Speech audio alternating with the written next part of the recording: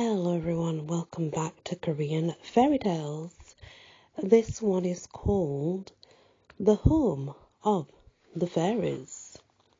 So it definitely interests me.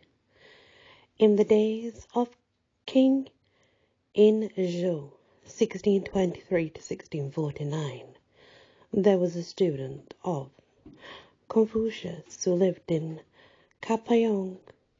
He was still a young man and unmarried. His education had not been extensive, for he had read only a little in the way of history and literature. For some reason or other, he left his home and went into Gangwon province. Travelling on horseback and with a servant, he reached a mountain, where he was overtaken by rain and it wet him through.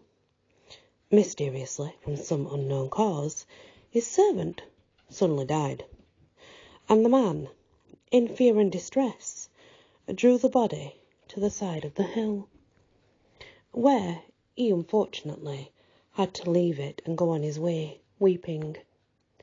When he had gone but a short distance, the horse he rode fell under him and died also. Such was his plight. His servant died. His horse died, rain falling fast, and the road an unknown one.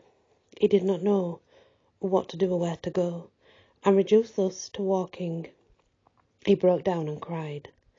At this point there met him an old man with very wonderful eyes, hair as white as snow.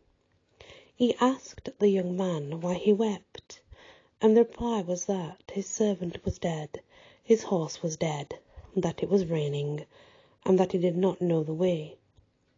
The patriarch, on hearing this, took pity on him, lifting his staff, pointed, saying, "There is a house yonder, just beyond those pines. Follow that stream. It will bring you to where there are people." The young man looked as directed, and a li or so beyond he saw a clump of trees. He bowed, thanked the stranger, and started on his way. When he had gone a few paces, he looked back, but the friend had disappeared. Greatly wondering, he went on toward the place indicated, and as he drew near he saw a grove of pines. Huge trees they were, a whole forest of them. Bamboos appeared, too, in countless numbers, with a wide stream of water flowing by. Underneath the water there seemed to be marble flooring, like a great pavement, white and pure. As he went along he saw that the water was all of an even depth. Such one could cross easily a mile or so further. On he saw a beautifully decorated house. The pillars and entrance approaches were perfect in form. He continued his way, wet as he was, carrying his thorn staff, and entered the gate and sat down to rest. It was paved, too, with marble, and smooth as polished glass. There were no chinks or creases in it. All was of one perfect surface. In the room was a marble table, and on it a copy of the Book of Changes. There was also a brazier of jade, just in front. Incense was burning in it, and the fragrance filled the room. Beside these, nothing else was visible. The rain had ceased, and all was quiet and clear, with no wind nor anything to disturb. The world of confusion seemed to have receded from him. While he sat there, looking in astonishment, he suddenly heard the sound of footfalls from the rear of the building. Startled by it, he turned to see, when an older man appeared. He looked as though he might equal the turtle or crane as to age, and was very dignified. He wore a green dress, and carried a jade staff of 9 sections. The appearance of the old man was much as to stun any inhabitants of the earth. He recognized him as the master of the place, and so he went forward and made a low obeisance.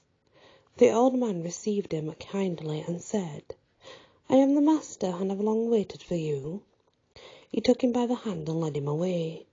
As they went along, the hills grew more and more enchanting, with the soft breezes and the light that touched him with mystifying favour. Suddenly, as he looked, the man was gone, so he went on by himself, and arrived soon at another palace, built likewise of precious stones. It was a great hall, stretching on into the distance as far as one's eye could see. The young man had seen the royal palace frequently when in Seoul attending examinations, but compared with this, the royal palace was as a mud but thatched with straw.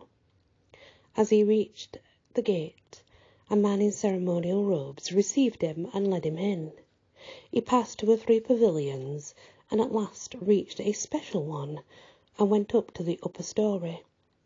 There, reclining at a table, he saw the ancient sage, whom he had met before. Again he bowed. This young man, brought up poorly in the country, was never accustomed to seeing or dealing with the great. In fear, he did not dare lift his eyes. The ancient master, however, again welcomed him, and asked him to be seated, saying, "This is not the dusty world that you are accustomed to, but the abode of the genii. I know you were coming, and so was waiting to receive you." He turned and called, saying, "Bring something for the guest to eat." In a swift moment, a little servant brought a richly laden table. It was such fare as was never even seen on earth, and there was abundance of it. The young man, hungry as he was, ate heartily of these strange viands. Then the dishes were carried away, and the old man said, "I have a daughter who has arrived at a marriageable age. I have been trying to find a son-in-law, but as yet have not succeeded. Your coming accords with this need. Live here, then, and become my son-in-law." The young man, not knowing what to think, bowed and was silent. Then the host turned and gave an order, saying, "Call in the children." 2 boys, about 12 or 13 years of age, came running and sat down beside him. Their faces were beautifully white. They seemed like jewels. The master pointed them and said to the guest, "These are my sons." And to the sons he said, "This young man is he whom I have chosen for my son-in-law. When should we have the wedding? Choose you a lucky day and let me know." The 2 boys reckoned over the days on their fingers, and then together said, "The day after tomorrow is a lucky day." The old man, turning to the stranger, said, "That decides as to the wedding. Now you must wait in the guest chamber till the time arrives." He then gave a command to call so-and-so. In a little, an official of the genii came forward, dressed in light and airy garments. His appearance and expression were very beautiful.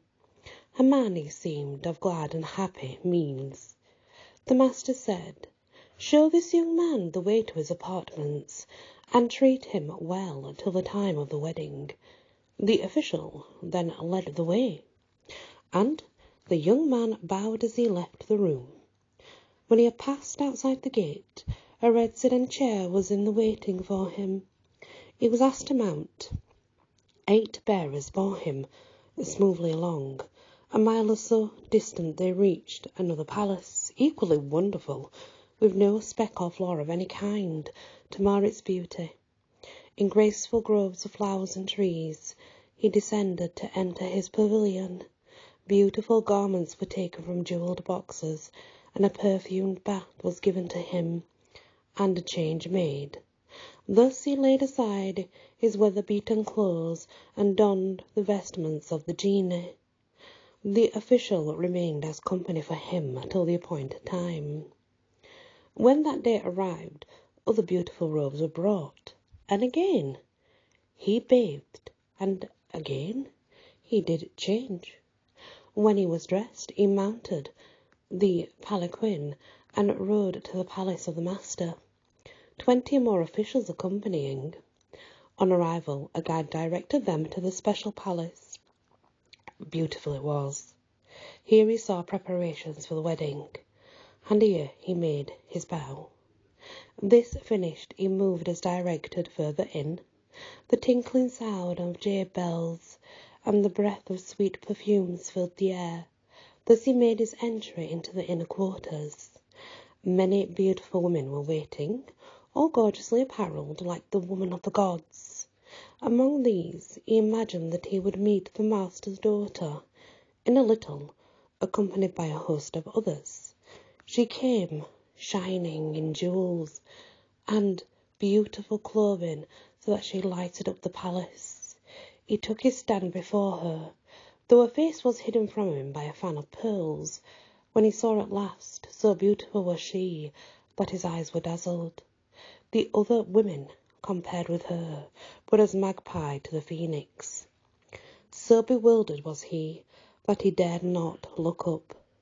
The friend accompanying assisted him to bow and to go through the necessary forms. The ceremony was much the same as that observed among men. When it was over, the young man went back to his bridegroom's chamber. There the embroidered curtains, the golden screens, the silken clothing, the jewel floor, were such as no man on earth would have ever seen. On the second day, his mother-in-law called him to her. Her age would be about 30. Her face was like a freshly blown lotus flower. Here a great feast was spread, with many guests invited. The accompaniments thereof, in the way of music, were sweeter than mortals ever dreamed of. When the feast was over, the women caught up their skirts and, lifting their sleeves, danced together and sang in sweet accord. The sound of their singing caused even the clouds to stop and listen. When the day was over, and all had well dined, the feast broke up.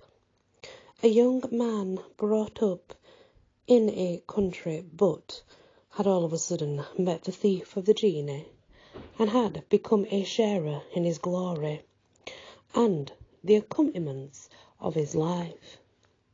His mind was dazed, and his thoughts overcame him. Doubts were mixed with fears. He knew not what to do. A sharer in the joys of the fairies he had actually become, and a year or so passed in such delight as no words can ever describe. One day his wife said to him, "Would you like to enter into the inner enclosure and see as the fairies see?" He replied, "Gladly would I." She then led him into a special park, where there were lovely walks surrounded by green hills. As they advanced, there were charming views, with springs of water and sparkling cascades. The scene grew gradually more enchanting, with jewelled flowers, lovely birds, animals disporting themselves. A man once entering here would never again think of earth as a place to return to. After seeing this, he ascended the highest peak of all, which was like a tower on many stories. Before him lay a wide stretch of sea, with islands of the blessed standing out of water, and long stretches of pleasant land in view. His wife showed them all to him, pointing out this and that. They seemed filled with golden palaces, and surrounded with a halo of light. They were peopled with happy souls, some riding on cranes, some on phoenix, some on unicorn. Some were sitting on the clouds, some sailing by on the wind, some just walking on the air, gliding gently up the streams, some descending from above, some ascending from moving west, some north, some gathering in groups. Flutes and harps sounded sweetly. So many and so startling were the things seen that he could never tell a tale of them. After the day had passed, they returned. Thus was their joy unbroken, and when 2 years had gone by, she bore him 2 sons. Time moved on, when one day, unexpectedly, as he was seated with his wife, he began to cry. Tears soiled his face. She asked in amazement for the cause of it. "I was thinking," said he, "of how a plain countryman living in poverty had thus become the son-in-law of the king of the genii. But in my home, in my poor old mother, whom I've not seen for these years. I would so like to see her that my tears flow." The wife laughed and said, "Would you really like to see her? Then go, but do not cry." She told her father that her husband would like to go and see his mother. The master called him and gave him his permission. The son thought, of course, that he would call many servants and send him in state, but not so. His wife gave him one little bundle, that was all. So he said goodbye to his father-in-law, whose parting word was, "Go now and see your mother, and in a little I shall call for you again." He sent with him one servant, and so he passed out through the main gateway. There he saw a poor thin horse, which wore a rag for a saddle on its back. He looked carefully and found that they were the dead horse and the dead servant whom he had lost, restored to him. He gave a start. "How did you come here?" The servant answered, "I was coming with you on the road, and someone caught me away and brought me here. I did not know the reason, but I've been here for a long time." The man, in great fear, fastened to his bundle and started on his journey. The genie servant brought up the rear, but after a short distance the world of wonder had become transformed to the old weary world again. Here it was, with its fogs and thorn and precipice. He looked off towards the world of the genie, and it was but a dream. So overcome was he by his feelings that he broke down and cried. The genie servant said to him when he saw him weeping, "You have been for several years in the abode of the unmortals, but you have not yet attained thereto, for you have not yet forgotten the 7 things of earth: anger, sorrow, fear, ambition, hate, and selfishness. If you once get rid of these, there will be no tears for you." On hearing this he stopped crying, wiped his cheeks, and asked pardon. When he had gone a mile further he found himself on the main road. The servant said to him, "You know the way from this point on, so I shall go back."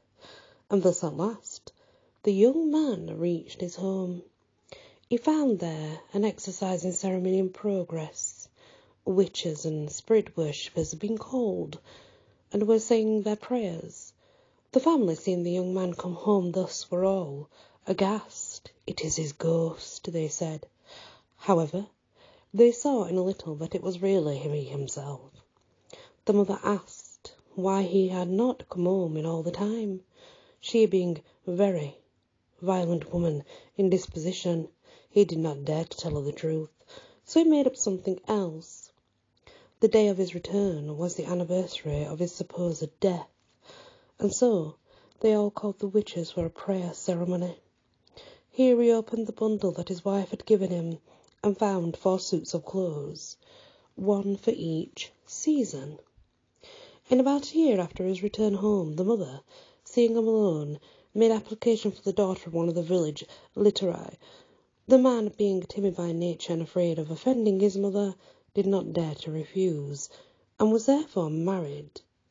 But there was no joy in it, and the two never looked at each other. The young man had a friend whom he had known intimately from childhood. After his return, the friend came to see him frequently. They used to spend the nights talking together. In their talks, the friend inquired why, in all these years, he had never come home. The young man then told him what had befallen him in the land of Genii, and how he had been there and been married. The friend looked at him in wonder, for he seemed just as he remembered, except in the matter of clothing. This he found on examination was a very strange material, and neither grass, cloth, silk, nor cotton, but different from them all, yet warm and comfortable. When spring came, the spring clothes sufficed. When summer came, those for summer, and for autumn and winter each special suit. They were never washed, and yet never became soiled. They were never worn out. They always looked fresh and new. The friend was greatly astonished. Some 3 years passed, when one day there came once more a servant from the master of genii, bringing his 2 sons. There were also letters saying, "Next year the place where you dwell will be destroyed, and all the people will become fish and meat for the enemy. Therefore follow this messenger, and come, all of you." He told his friend of this and showed him his 2 sons. The friend, when he saw these children that looked like silk and jade, confessed the matter to the mother also. She too gladly agreed, and so they sold out and had a great feast for all the people of the town, and bade farewell. This was the year 1635. They left, and were never heard of again. The year following was the Manchu invasion, when the village where the young man had lived was all destroyed. To this day, young and old in Kapyong tell this very same story. The end. And that's the story of, well, I guess Korean fairies, where the Korean fairies live, the genie, the genii. It's very interesting and very different, and I really like it. Thank you for listening, and many blessings.